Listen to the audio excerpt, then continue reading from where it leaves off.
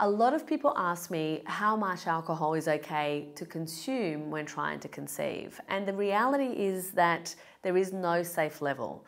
Even though there are some guidelines, and some of these guidelines have been shifted and increased and decreased over the years, the truth in the scientific literature actually shows that there is no safe level, right?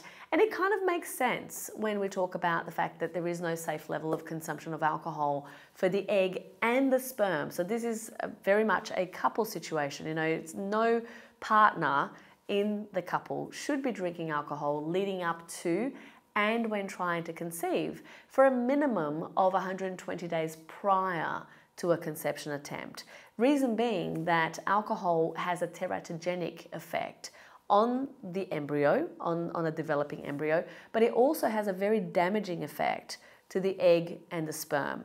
Many sperm abnormalities and egg quality issues are caused by the effects of alcohol and other toxins like smoking and drugs and so on.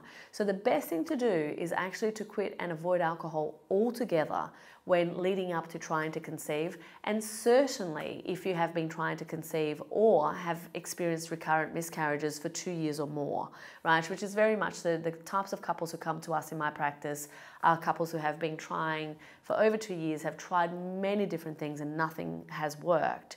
And this is one of the strategies that we utilize because we know that it will make a huge difference. You know, if we were to associate or link the effect, the potential effect of alcohol to the body, it's the same as, say, rat poison, right? You wouldn't drink a little bit of rat poison, for fun. So you shouldn't also drink alcohol for fun if you're trying to conceive or if you're experiencing fertility difficulties, because it will negatively impact your chances. Now, of course, I'm sure some of you will be watching this going, hey, but my friend, he's an alcoholic and he's had a baby, or vice versa. My other friend drinks and does all these things and has been able to conceive and keep a healthy pregnancy to term.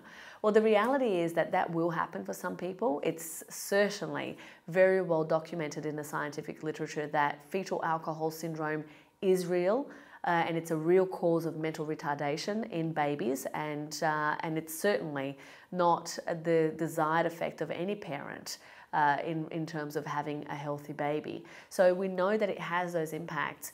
Anything that impacts a baby to that level and to that degree is absolutely going to impact the pre-cells of that baby to that degree. And that, of course, includes egg and sperm, right? And also there is another aspect to this which we talk about as well. I certainly talk about this a lot in the 14-day fertility challenge, is the fact that epigenetics is always at play. So epigenetics relates to the impact of external circumstances in how my body or your body is affected by those external circumstances. And in this case, alcohol. Some people are affected very negatively. There are certain people that cannot drink at all because they feel terrible after doing so. And other people, it doesn't really affect them so much until the level of complete intoxication.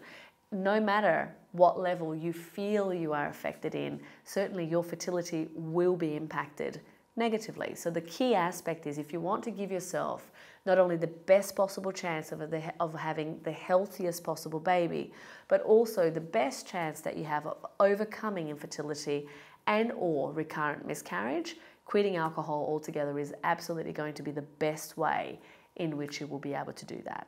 So I hope that helps, and until next time, bye for now.